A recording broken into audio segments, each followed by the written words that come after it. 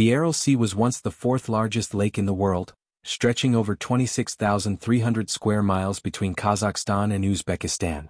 But within a few decades, poor water management turned it into a fraction of its former self, now only about 10% of its original size. Rivers that once fed the lake were diverted to support large-scale irrigation projects, many of which were poorly constructed, allowing vast amounts of water to escape and evaporate. The results were catastrophic, transforming a thriving ecosystem into a parched desert. Now, concerns are rising that similar problems could threaten major reservoirs in the United States, most notably Lake Mead. Lake Mead, formed by the Hoover Dam on the Colorado River between Arizona and Nevada, supplies water and hydroelectric power to more than 25 million people across multiple states.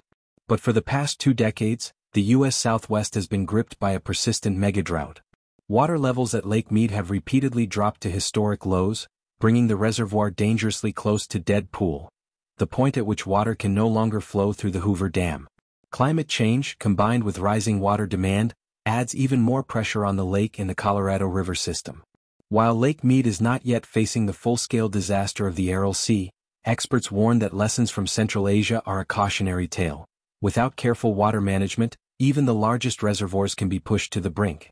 The situation highlights the importance of balancing human water use with sustainable practices, as many lakes worldwide are at risk from scarcity and mismanagement. The Aral Sea story serves as a stark reminder of how quickly thriving waterways can disappear, and Lake Mead may be next if action isn't taken.